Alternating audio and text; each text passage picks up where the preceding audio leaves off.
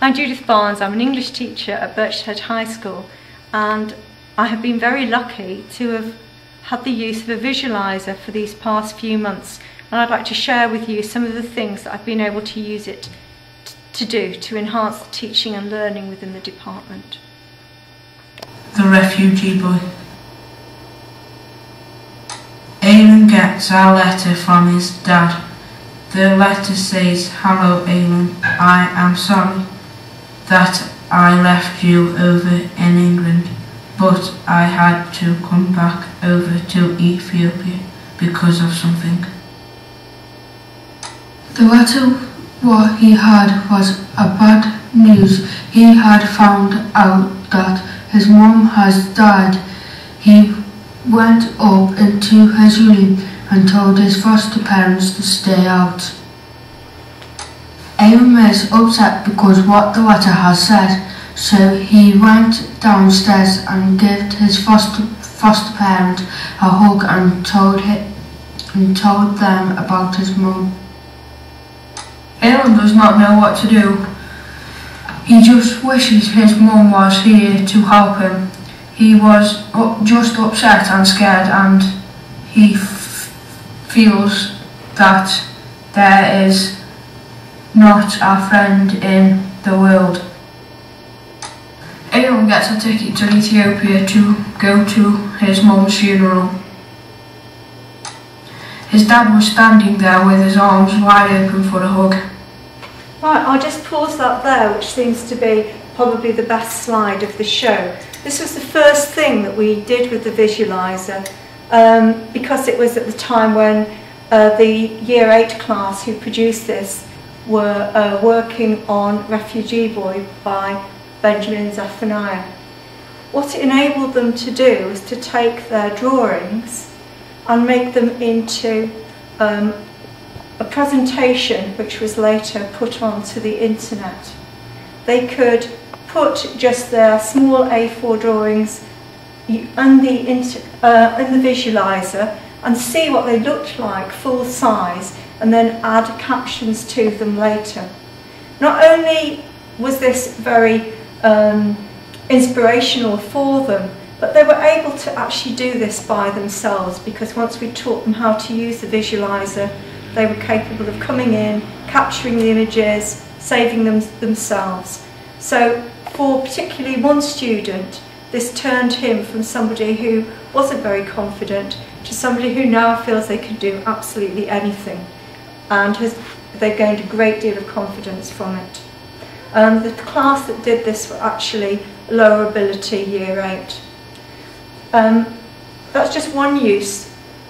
Another thing that we've been able to do using the visualiser is actually show children when they're working in class what good looks like. So you can walk around the room and see a really good example of work and immediately take it, and by putting it on the visualiser, share it with the rest of the class. I'll just give you an example of that. If I put this piece of work onto the visualiser, I can just line it up.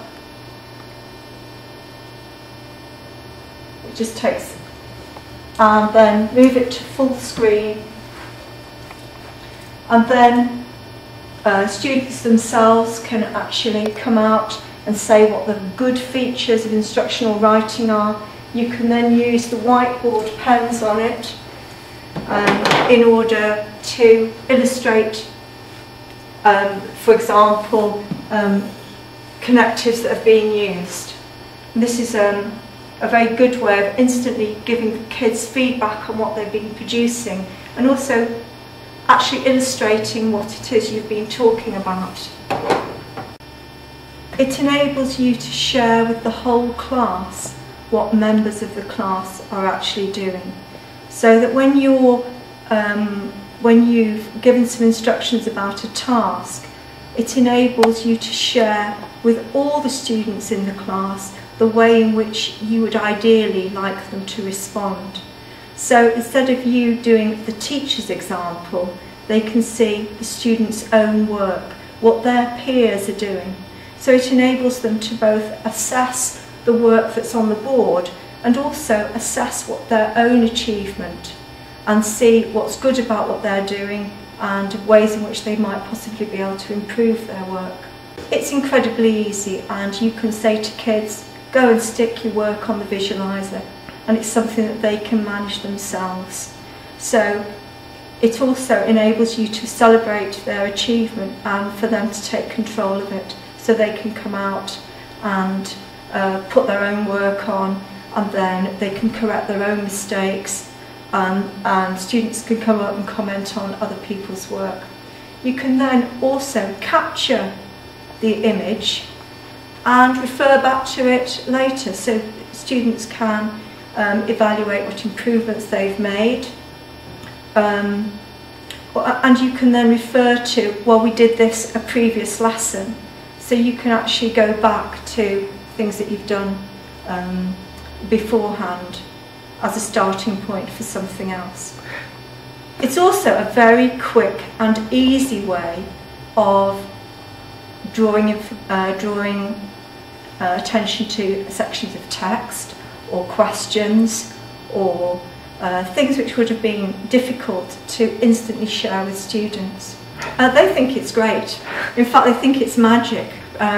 Because it's a camera, they can't really understand how it's happening, so there's sort of an intrigue value there, and they really like seeing examples of their own work. We had a competition to produce cards for Shakespeare's birthday, and we were able to very quickly share with students the sorts of things that had been produced by the class, and it's another way of celebrating the very good work that they're doing.